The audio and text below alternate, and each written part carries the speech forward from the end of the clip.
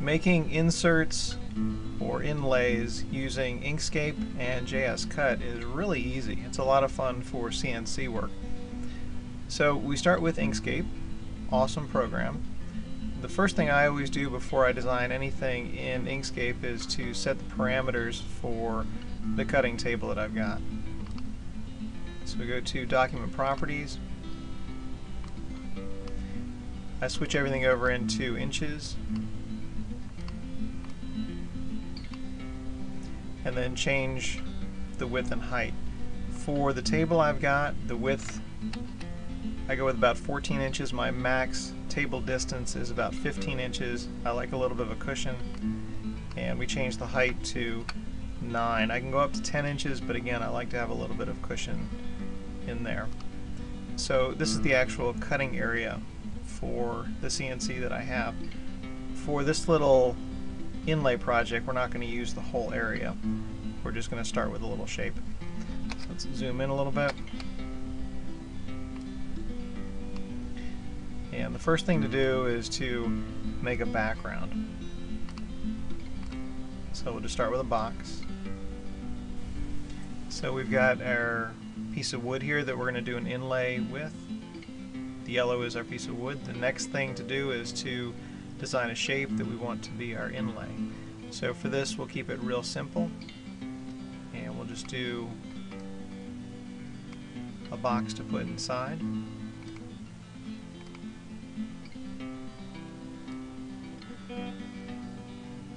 So that'll be our inlay. The next thing we need to do is do something called a linked offset. So we come up to Path, come down to Linked Offset, and click on that. And if we zoom in, we've got this little diamond right here. And what we want to do is just pull our offset a little bit out. You can see you can make this as big or as small as you want. We want this to be just a hair off. And this just takes some practice to see what works the best with your puzzle, with whatever you're insetting or inlaying. Next thing to do is to break these two apart. So we come up to Path, to Object. Let's go with Path. We go to Break Apart. So we can pull these apart.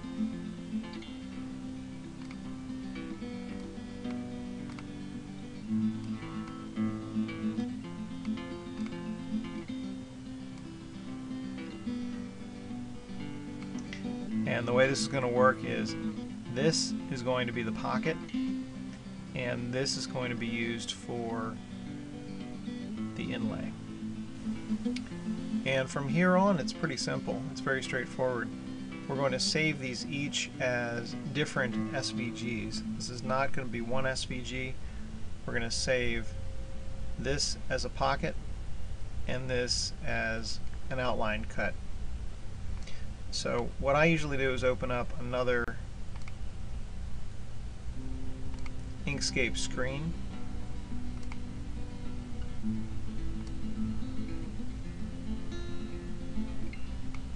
And then copy this to another Inkscape screen.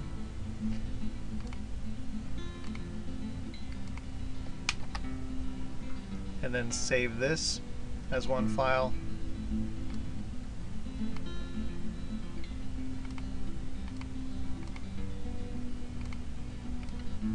And save this as our other.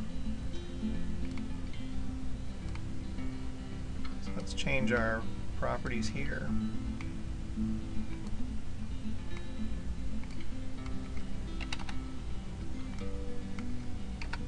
These are the dimensions for the CNC machine that I have. And again, this is going to be our inlay part. So we'll save this as square inlay.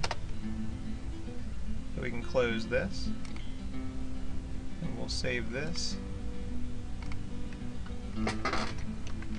Square pocket inlay. The next thing is to open up JS Cut and set up our toolpaths. This is JS Cut, jscut.org. It's an awesome program. You can run it in your browser. It works really, really well with Inkscape. So let's open up the insert that we designed.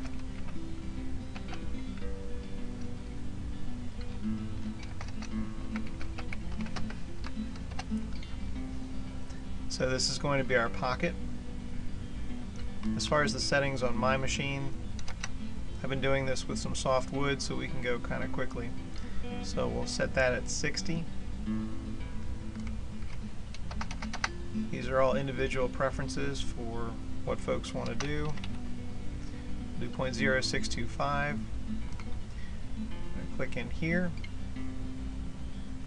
create operation, and this is going to be a pocket.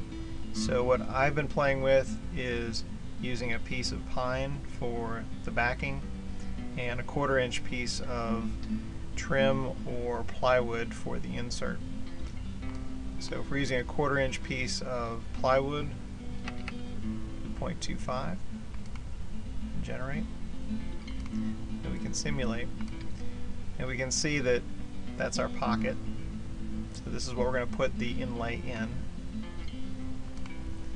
and then we can save this however we would like to save it.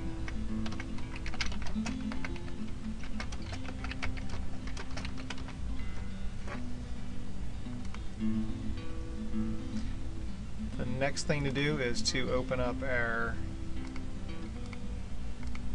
other file.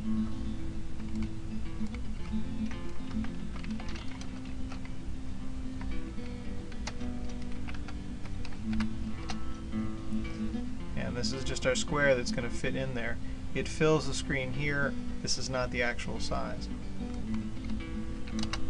So we set our parameters, click on our shape, and then go to outside.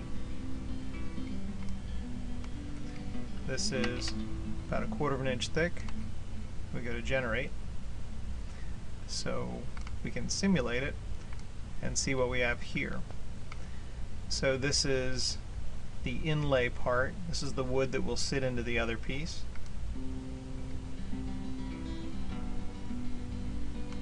And we can save it however we want to save it.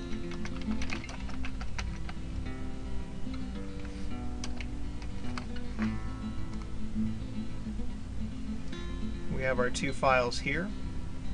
We can open those up in Mach or whatever program is running the CNC and cut out our pieces.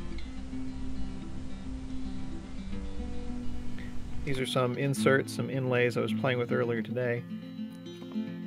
This one is obviously looser, and this comes down to that linked offset and how far you pull out or how far you leave it in. This would be great for kids' puzzles or for something that you want to be able to easily get to. For this one, I made it much tighter, and a quick tap with a mallet made this one sit nice and tight. This is just pine, this is plywood, so the pine did a little bit of chip out, but this is a super tight fit. So the process works really well. It's fun to play around with, and you can get some neat results.